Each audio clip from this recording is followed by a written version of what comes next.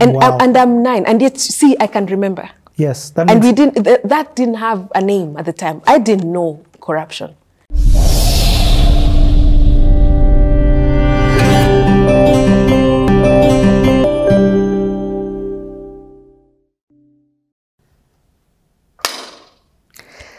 Ladies and gentlemen, boys and girls, welcome to another session of The Playhouse.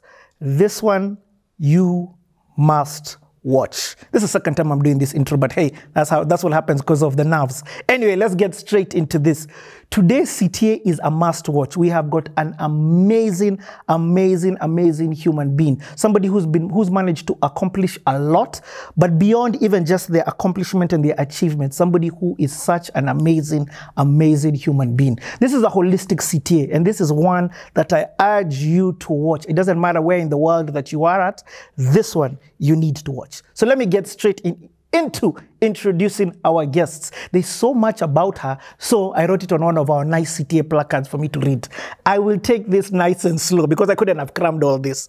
She is the global head of actor solutions at Meta. I didn't stutter, I didn't mince my words, I got it right. At Meta. She's the former global head of misrepresentation at Meta. She's the former country lead Microsoft Kenya. She's worked at Oracle, Checkpoint Software Technologies Limited, HP, InterSwitch Groups, to name but a few. I can't just spend the whole time doing the intro. She is the founder of SheGoesTech. This is an icon in the tech world. Global, I'm not just talking about within the context of Kenya or Africa. She is an icon when it comes to tech globally. So this is going to be such an interesting CTA to watch. She is, and this, I found this very interesting, and we're having conversations. Part of the reason as to why she's in Kenya was to do some of this. She is a storyteller coach, a global instructor with the Moth, and part of the people who finance the Moth would be Gates Foundation, Ford Foundation, and she's going to be telling us more about that. But the fact that she's a storyteller coach, damn, I'd like to know more about that. She is a co-founder at Prosper Path. Yes, she's got her own company called Prosper Path. And she's a co-founder. We are going to be hearing more about this. Guys, this CTA is one that is so rich that you definitely have to watch it. On this platform, we don't just like to introduce people on the basis of their credentials and their career, but holistically. She is a mother, she is a wife, and she is an all-round good person. So Wamai and Aizo, ladies and gentlemen, boys and girls, put your hands together for none other than Kendi Ntwiga.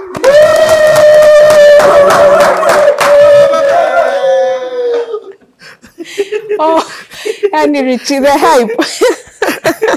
It's not hype, it's truth. I'm just reading. I listened to that and You've got an amazing CV. I'm going to be honest and say you've got an amazing CV, very rare. You left one thing out, which is where I start. I'm the child of the Most High God. Oh. As in that's where I start. I love that. Yeah. I left a lot of things out. I even forgot to mention that you sit on boards. For example, you sit on the KCB board. You sit on the Masiko as well. Let me make you guys understand how amazing this is. Kendi flew in. Kendi's schedule has been so crazy, but she moved things around, cleared her whole Saturday for us to do this CTA today, because she flies out today to go and attend a board meeting. No, I'm going back home. Where home is. Okay, where home is. Okay. Yeah. Anyway, let's get into this. And I love the fact that you did say that you are a child of the Most High. And you've proudly said it. I didn't leave it out. I think sometimes I leave it to the person to say. Okay. Yeah. Okay, CTA, we take this thing slowly. We start at the beginning. If you want to stop, if you want to cry, if you want to laugh, feel free. Forget all these guys who got the camera. It's just me and you having a conversation, and Wamai and Aizo here. Okay. So I love starting this thing at the very beginning. And the very beginning is, when were you born? Where were you born? Let's, like, day one. You want to know my age? Okay, well, it's okay. I'm comfortable. When was I born? Where was I born?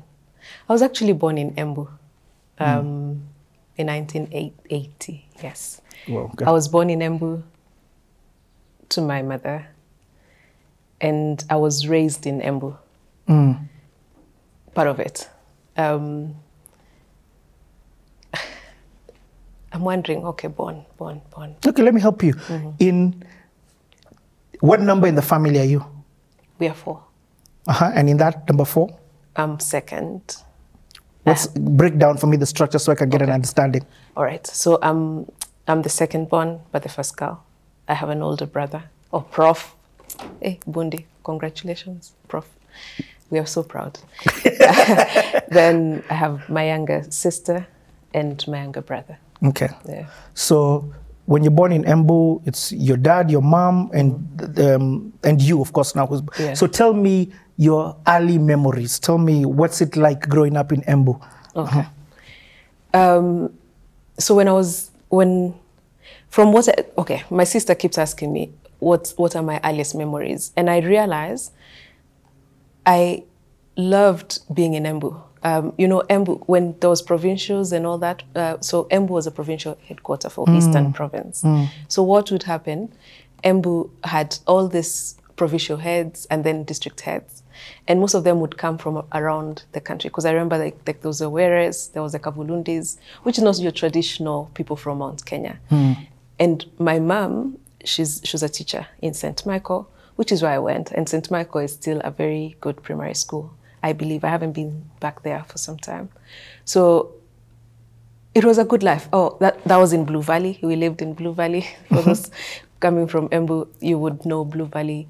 Then at some point, when I was as a young girl, before even moving from Blue Valley to Kangaro area, which is where some of the government offices are. And my dad is a civil servant, so he's a water engineer and was working in Embu as well, in the provincial headquarters, just serving the full of Eastern. What I remember the most about being a young girl, because I'm Meru, and my aunties would come from Meru, and I didn't learn to speak Meru too well first. I would speak Embu because around me, most of the people were Embu. I remember my aunties would come and my uncles, and my mom would encourage me to, like, because I loved saying poems. So I was a very outgoing girl. I would stand on seats and tables and recite these poems and entertain. And I would love, because one of my aunties, she's Imenti. If you're from Meru, you would know the different tongues of Meru. So she's Imenti. And she would speak in that tongue, and I'm like, I would love to know how to speak Meru like that, which I've never quite still learned. But anyway, so my childhood was a happy childhood. When I think of it, it was a happy childhood. At age 9, I went to boarding school. Age 9 is far. Let's sit here, you'll understand the pace of slow. Okay. Okay, so I would love to understand the environment then. Okay. So actually, not even just the environment, even your living conditions. So people may be thinking Meru and they're thinking mud huts. Embu and they're thinking mud huts. But it sounds like Embu is this flourishing town this is the 80s. Yeah. So paint me a picture of the community that you're living in. It was town. It was town. It was modern. It was a cosmopolitan space, because like you've had, there were people from Western, people from coasts, people from everywhere, because you know how government posts their provincial heads. As in, you are either a national head or a provincial head or a district head. And at the time, I think we had like maybe 40 districts. So even a district head was an administrative figurehead that was celebrated in the 80s. So because of that, we would actually go for parties, I remember, which is the things I would enjoy. I was a flower girl for so many weddings, which were like amazing, modern, fun weddings. As in, I had fun. We spoke my mother tongue, because you remember and I don't know if you remember this, but when we were in primary school, we did mother tongue. Because Embu was a town, was a Cosmo town, our mother tongue was Swahili. So you see, if you were really out of a town, and I believe if you were in a town, the mother tongue language that was done in the 844 system, for those who did 844, was either your local language. So if you are not in the CBD, you would do like if Kiembu, for example, if you're in Embu, or if you're in Meru, you would do Kimeru. But if you're in the town, in the central business district, you would do Kiswahili. Yep. So that's to explain to you that it was actually a town. It was, in my opinion, it was a city, as in it was super modern. The house we were in, it was, most of what I remember, it was a 2-bedroom house. We shared the bedroom. So with my brother and myself, my older brother and myself, there was a bedroom, we shared on one of the bedrooms, because most of the time it was just the 2 of us before the younger ones came, because there's a bigger age difference between me and my followers. And we had a deca, so it was good. The families, my cousins would come from Meru, because most of them were in Meru. Then we would have sleepovers. It was a modern town home. I get it. Where they're attached, as in like there's like an estate, like. So when I say Blue Valley is an estate, like. And those who the teachers were there, the nurses were there, because those are the professions of the parents that were thriving, you know. And while most of the leaders, the provincial leaders, were men, their wives were teachers, or maybe nurses, but most of them were teachers. And so that's how we would get invited. And my mom would always go with me. Yep. So that's how she would get invited to some of these parties, or be invited to help go cook, and then would go and play now in the government bigger houses, you know, which have, just like even in Nairobi, how there's government houses in, say, half an acre or an acre piece of land, and there's a lot of party and music and good time going on. So I really loved growing up in Embu. I loved, when I think of it, I loved my childhood. It sounds like it. What's that famous place in Embu? There's a hotel that... Isaac Walton. Yes, that's the one. With all the clocks. Yes, yes. Isaac Walton was a place to be. So you can imagine, we would go to Isaac Walton. Okay. Yes. As in, we were fine. We were... You were Barbies. Yes, we were Barbies, yes. We would go, yeah. I've gotten the understanding. What's home like? What's your relationship with your dad like? What's your relationship with your mom like? Tell me a little bit about your parents. My parents... My mom, super strict. Again, teacher, super, super strict. My dad, a bit reserved, quiet but firm. So he didn't speak a lot. But when he spoke, you knew, hey, you need to comply, because when or if he caught you doing something, if he reprimanded you, then you took it a bit more seriously, because he was the authority. He was quiet, but the authority. My mom she was strict. She was like super strict, which we enjoy her now when we go home, and even now sometimes, because she's eased up. I think age is good. age is good, because now she's even done counseling. She has her master's in counseling. Yeah.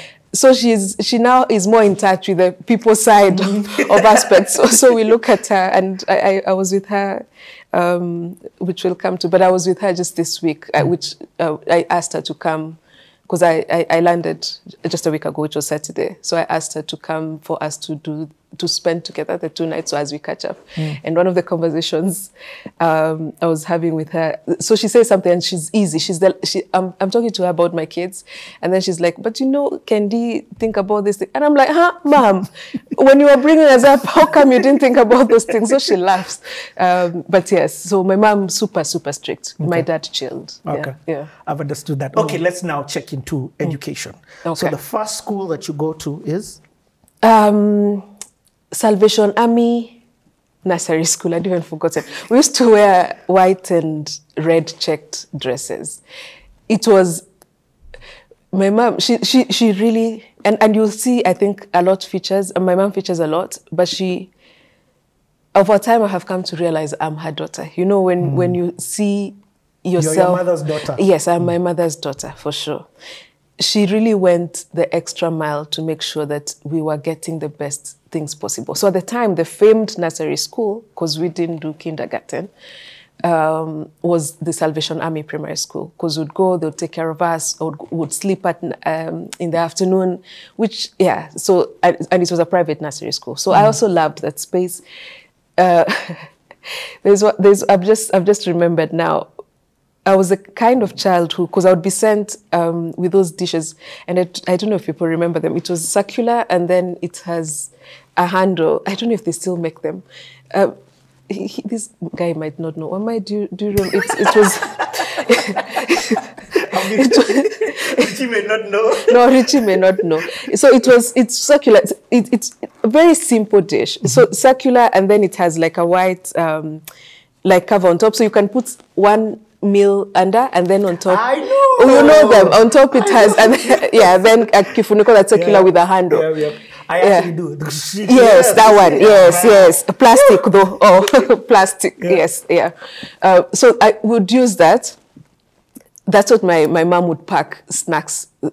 And then I've just remembered now in that Salvation Army, because when I would be walking to the nursery school and maybe walking back, because it was close distance, I would come back and sometimes I don't have it, or I don't, yeah.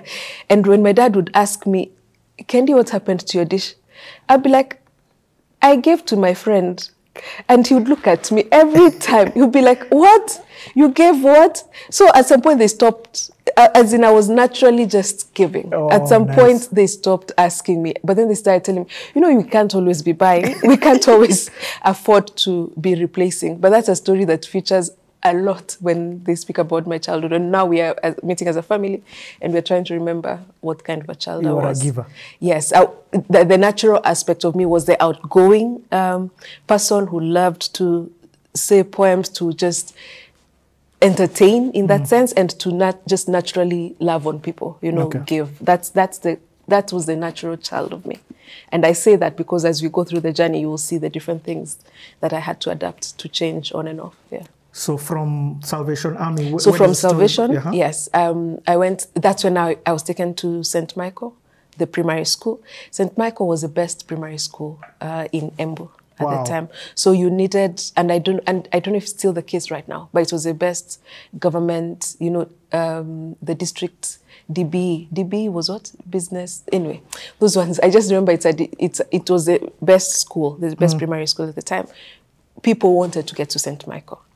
And my mom was a teacher there, so I remember going in class 1, and I'm showing up as her daughter. Pressure, because now she's this teacher who gets things. She's known to want things to be structured, and then you're her daughter, so you're not going to let her down. So there was that pressure as well. But I also liked it because all along she helped me. I was a bright student, so it was easy. It was easy for me from an academics perspective, even from obedience and all that. And I did that class 1, 2, 3, and 4. All I remember at the time, I had changing classmates, because you see, once the provincial people or the district heads, when they would be moved, the students, if the families move, new ones would come.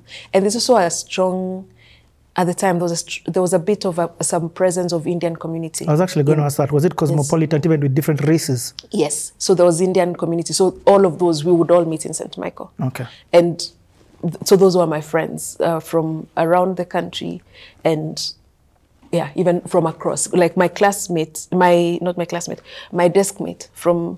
maybe from class 2 was from Pakistan, Aliyah. She's now in the US. But just that, seeing that whole mix, yes. Nice. Yeah. And how long? Okay, in this school, are you? I know I love the cosmopolitan aspect and explaining that. Even the level of the school in terms of it was really good. Yeah. Also, I like the fact that you've painted the picture of your mom being a teacher and they're disciplinarian, and therefore that's affecting your academics positively. Yes, correct. How long are you in this school? Up to class 4, that's up to when I was 9. So that is up to 1989. Up to 1989. Then I go, so ideally it was glamorized to go to boarding school. And at this time now, because my sis came in 1986, my younger bro came in 1988. Or I should say I struggled, because I was the last child for a long time. I struggled with my sis being born. And the reason, I've just said my sis came in 1986, then I've remembered, because you see, I'm living this life where I am accompanying my mother everywhere. I am her handbag, we are tight, we are what. Anything that's being brought into the house is mine. It's because I'm the child. Yes. Then suddenly there was this. You're technically the last born at that time. Correct. Yes, I was the last born, and the girl, and because my older bro is 5 years older than me. So really, I was a child. I was the last born, but I was a child, and yeah. So, and my mom was generous towards me, and she was very caring and towards me. As much as she was strict, I knew she defended me, because anytime I know there's like, we had a mean house girl at some point, and I saw my mom defend me with the house girl, and I also with her sisters, because she's also older in her family. So sometimes her sisters, you know how sisters come, and sometimes some of her sisters would be too strict on me. But I knew she had my back. I knew she had my back in such a way that I knew I could be a bit, I could stretch. Could be a bit cheeky. Yes, that's the word. I was looking for the word. That doesn't make me look too bad. So I could be a bit cheeky. And if they try and report it to my mom, and this happened once or twice, even my mom would be hearing this. Anyway, I'm now a grown mom, as you can see. And I knew my mom had my back. So she would defend me loudly. And I really loved that. So when now it was time for my sister to be born, which I didn't understand. You know, these days, at least the children are woke. They know there's a lot of TV. And we didn't have a TV, though. At that time. So by the time my sister, she's coming, yes, I know my mom was pregnant. I didn't realize that she was pregnant. I didn't realize that whatever was badging is a child coming. So when the cot is being bought, I'm thinking, oh, will I fit in this bed? Because you see now I'm 6. I'm like, but why is mom choosing to move me from that other kind of bed to this one? It's not connecting to me that it's actually a child that's coming. There's a new human There's a new human coming. Or that when clothes come or when gifts are being brought, it didn't hit me that they're not for me. Because everything that used to be brought, because I was the child and I was the last born, used to be mine. So I struggled when my sister was born. And that's now, so now when I'm 8, so I go through now, we were at 9 in terms of the glamorizing the boarding school. So by the time everyone is saying, let's go to boarding school, it's good to go to boarding because it's good education, I looked forward to it. And the reason I didn't struggle with it and I really wanted to go, it's because there were 2 other children back home. And these children, to me, they were disrupting the space or the peace that I had for some time. That you were accustomed and used to? Yes, that I was used to. So to get away so that I'm going to boarding school was actually, first, yes, because now I'm grown, but then 2, because I would find some peace somewhere, then I would come back.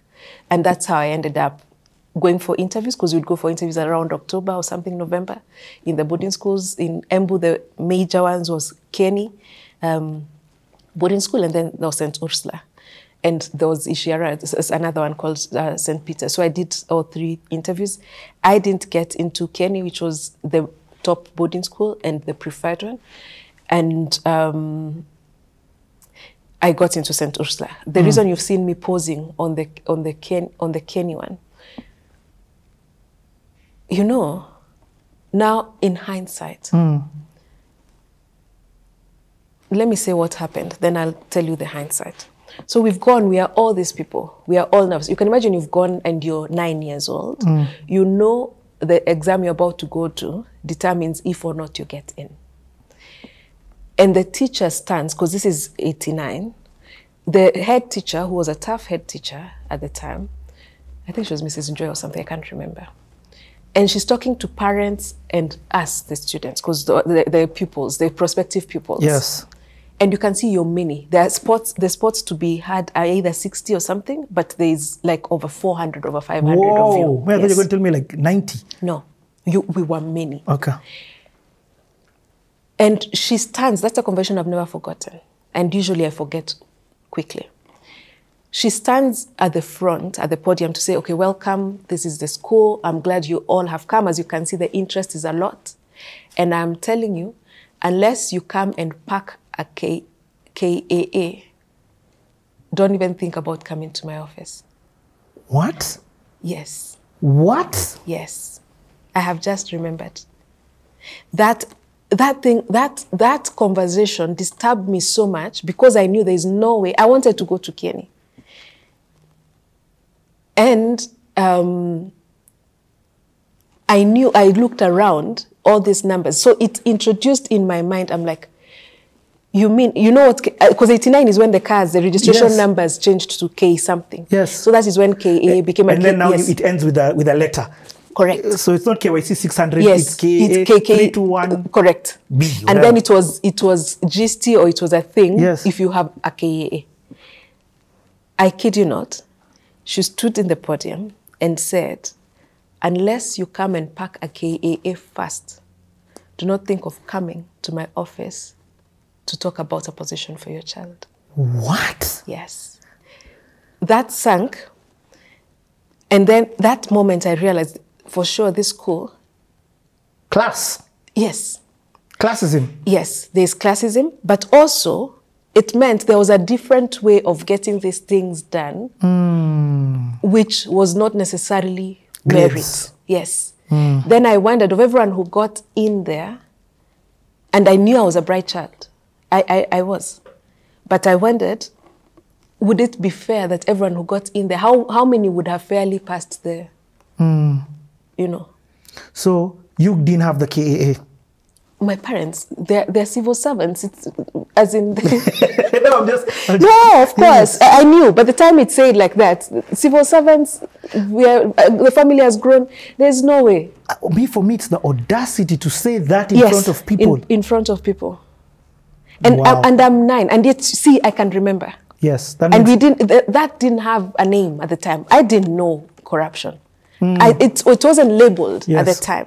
But that's what it is. It's not just classism, it's corruption. It is. Yes. If you tell me that pack KAA here, then I get you in. What is that? Yeah. Anyway, so that has never left me. And I was going into St. Ursula where now, when I said I didn't get in, and all along I wondered, did I not get in because I didn't make the cut for the exam, or did I not get in because my parents didn't have enough to pack?